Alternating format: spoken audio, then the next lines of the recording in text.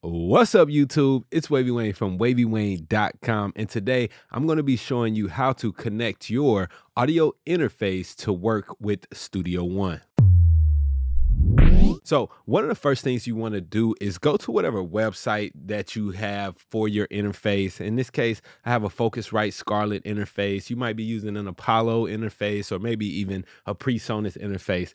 You may need to download a driver or some software specific to that audio interface on your computer in order for it to work properly. So if that is the case, make sure that you go to the manufacturer's website, find, download, and install that software. The next step is going to be pretty simple. All you want to do is go ahead and take whatever cables that were provided to you, in this case, a USB cable, right? And make sure that it's connected to the audio interface. I'm going to just try to do this backwards.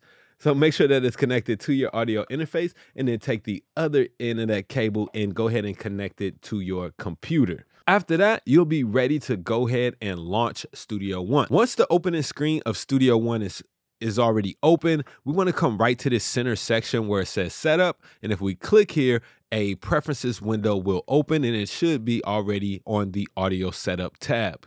If you're on a Mac, you will need to make sure that the audio interface that you have connected is chosen as your playback device and your recording device. You can click the drop-down menu to choose which device you want to be using, but just choose the appropriate audio interface, all right? If you're on a Windows, then you will just need to click that same area and choose whatever audio interface you are working with. That's pretty much it for this window. We can just go ahead and hit OK and move on to starting up a new session. So what we'll do now is hit create a new song here in Studio One. Always make sure that you give it a name. We'll just call this Wavy One for today. We're not going to worry about these parameters. We'll cover those in a later video. But now that we have that, let's go ahead and hit OK to create a new blank song. Now that we have our first song project open in Studio One, we're going to want to make sure we configure a couple of settings. So go up to the song menu and then go down to song setup. And once that opens, go over to the audio IO setup tab. Here, you should see the audio interface that you have connected and all of the available inputs. And there's also an outputs tab where you can see all of the available outputs. On the inputs tab, very important since we're trying to get signal in here, what you want to do is make sure that there is a M on the tab wherever you have your microphone plugged into. So if you have your mic plugged into your audio interface, if it requires phantom power, plug it in wherever it is, right? Plug that mic in.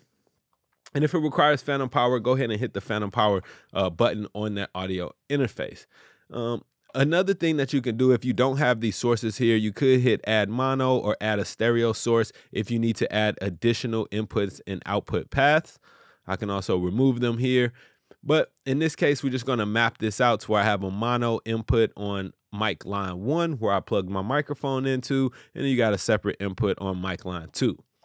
Another really key feature is to actually change the names of these inputs so that we always know what's coming in to our audio interface. You can do this simply by double clicking and then changing it. So I'm going to call this microphone.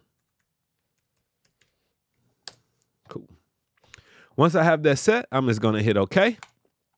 And the next thing is we're going to come over here to the left side of our Studio One song project, right click, and we're going to go to add audio track mono. Once that audio track comes up, you have the option to choose which input. In this case, I already named it microphone coming in from mic line 1. Once that's selected, we can hit our record enable button here. We should see a signal as long as our microphone is connected and we have the appropriate phantom power if needed, if you're using a condenser microphone. And then you can just go ahead, hit this record button to start recording. All right, y'all, that has been a quick look at how to set up your audio interface with Studio One. I've got more Studio One tutorials on the way. Y'all be dope.